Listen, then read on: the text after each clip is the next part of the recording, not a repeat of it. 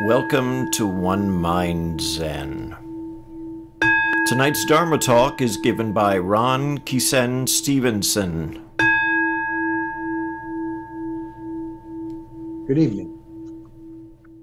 Tonight, I would like to discuss a subject that I think doesn't get a lot of discussion. We talk a lot about compassion in our practice, and it is Ahimsa.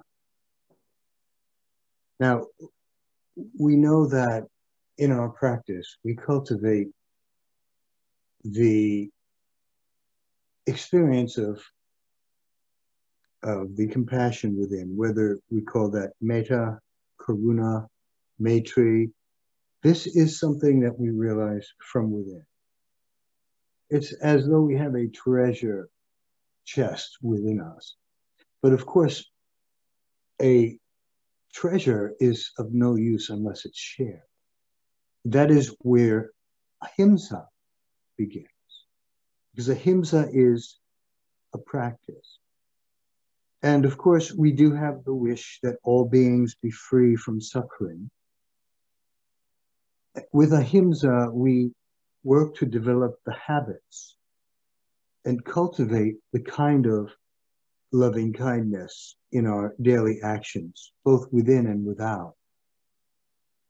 So ahimsa is not about what makes us comfortable with our conditioning, but the opposite. And again, the Buddha referred to this as going against the stream.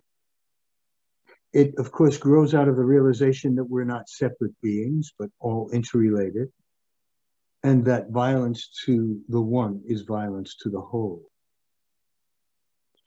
I also would like to show how, I'd like to focus for a moment on bias and bigotry, and how this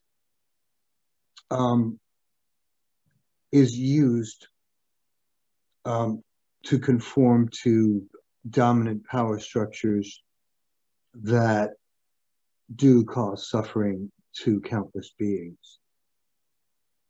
When we talk about bias and the defense, the active defense of bias, we're seeing a lot of this, unfortunately, politically today. I think there are two rationalizations that stand out to me. Number one, ironically, is to rationalize bias is to appeal to fairness and balance. Of course, Fox News, their logo or their slogan was fairness and balance, wasn't it?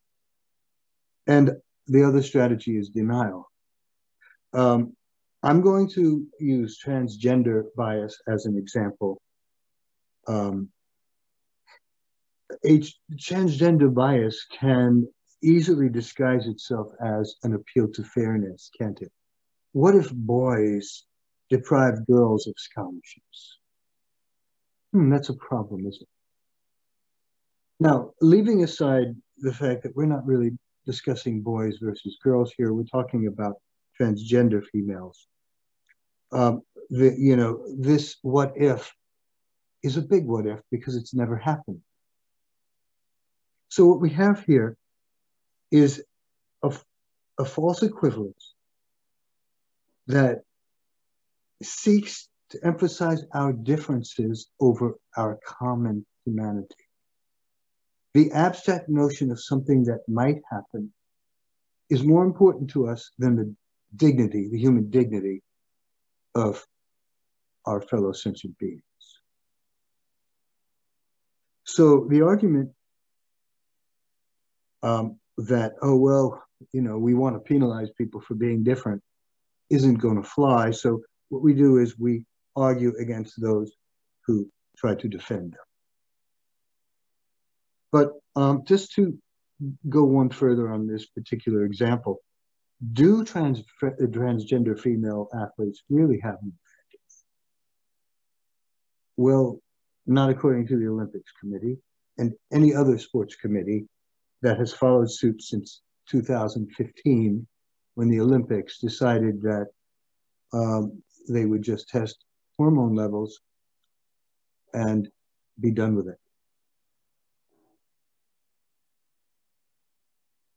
A natural advantage, though, is really an interesting expression when you consider that you really don't know what kind of struggles this person has gone through. And I would applaud such a person for that. But that is an example of a false appeal to fairness and balance. So I guess we would ask in this American context, what would Jesus do? Or in our context, what would Buddha do? Well, we already know the answer. He practiced and preached Ahimsa. He prioritized the suffering of the weak over the privilege of the strong. As opposed to anti-egalitarian viewpoints,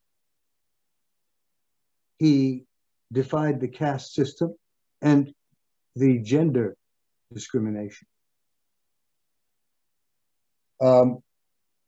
He was also a defender of the system of government that we would call today a democratic system of governance, which is something some people don't know. But when the Buddha gave his last speech at Vulture's Peak, he instructed them to model the monastic community after the Vajjian parliament. Now, Vajji was the kingdom that he was staying in at the time in Vulture's Peak, at that time when he was, I think, 82 years old, just as he knew he was going to die. And eventually he was poisoned. It was not the first attempt. There were many attempts to poison him. And that brings me to some of the egregious things I'd like to discuss about those who react against calls for egalitarianism within Buddhism. Female monks were subjected to additional rules that no male monk is, and they make no sense. It's contrary to what the Buddha taught and how he acted in bringing women to the Sangha. And additionally, these institutions, the privilege in these institutions means that female clerics and temples don't get the same financial support, and they have to live hand to mouth.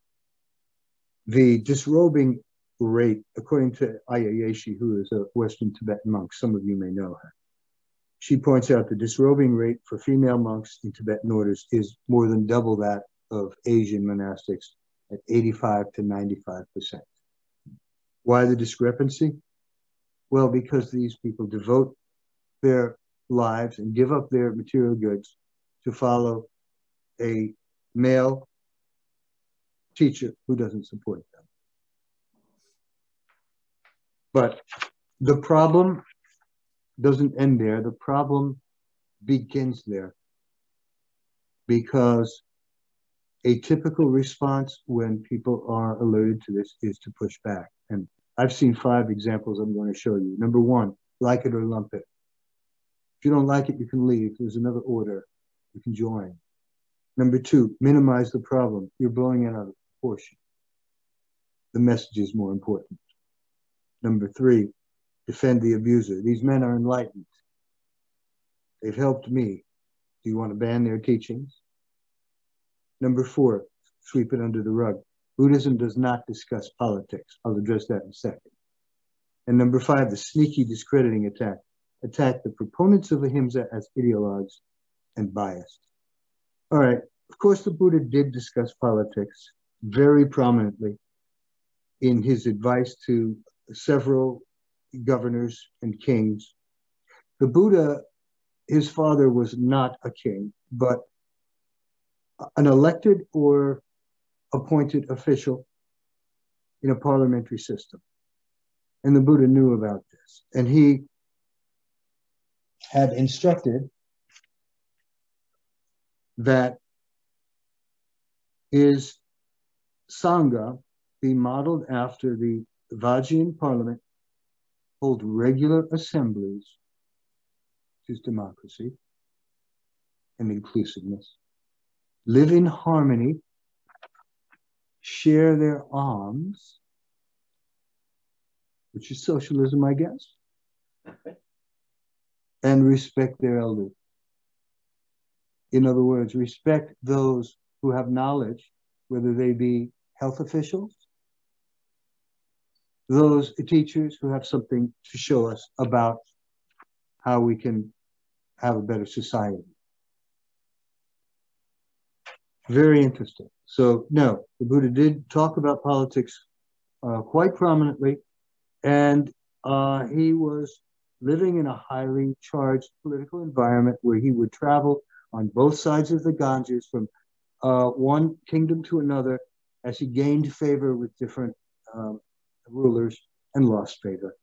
So yes, politics was a part of his life more than it is for you or I. Let's take a look at one example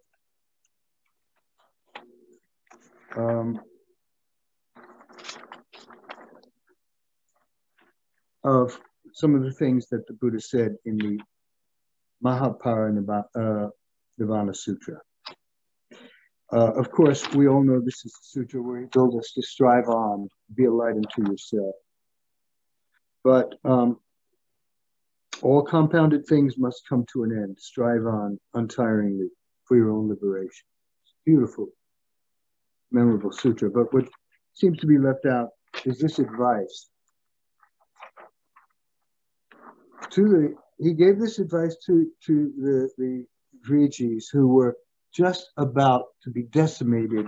The kingdom was about to be attacked and decimated by King Ajatashattra of Magadha kingdom. He was preparing to wage war on the Vrijis and annihilate them.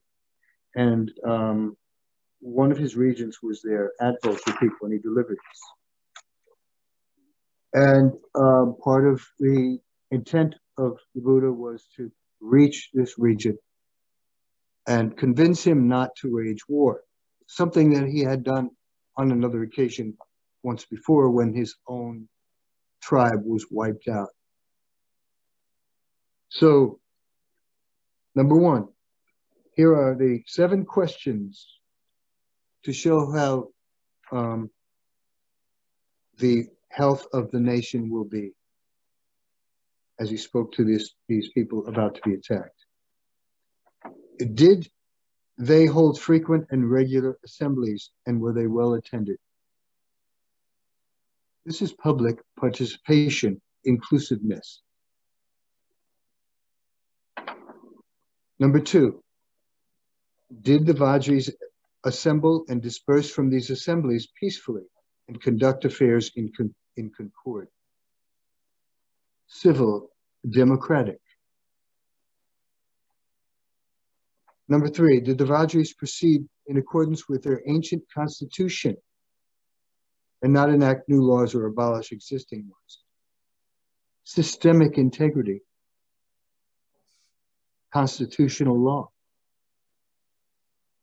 Number 4, did they respect and honor their elders and heed their advice?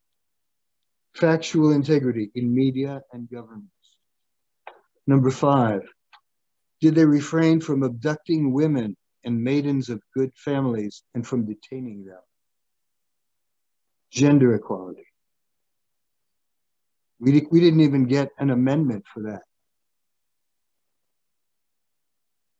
Number 6, did they show respect and veneration toward their shrines? In other words, their social institutions. Did we maintain the integrity of our social institutions? Did we make proper provisions for the safety and welfare of the arhats so they would feel welcome in this land? Asylum. So I'm going to leave you with these thoughts and leave you with some thoughts about what Ahimsa means to us in this day and age, and how we are to address topics that are raised to us by people who have done injustice, including those female adherents who have something to say. Thank you very much for your time.